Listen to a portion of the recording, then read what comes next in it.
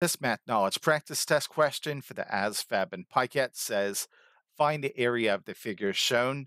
So in this case, we're going to be finding the area of this trapezoid. And again, one of the most challenging aspects of the ASVAB and PiCAT is the fact that you're not given a reference sheet or a calculator. So in other words, you do have to commit this formula to memory.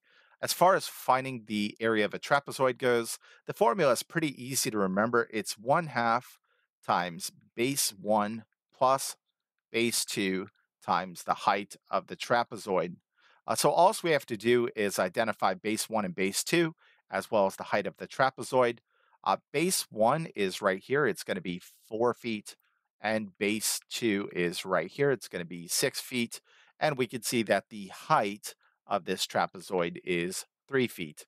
So with all those parts identified, let's go ahead and plug them into the formula and solve accordingly.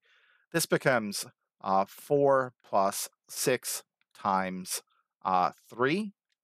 And let's keep working this out. This is 1/2 times 4 plus 6 is 10 times 3. And it doesn't matter the order in which you do this.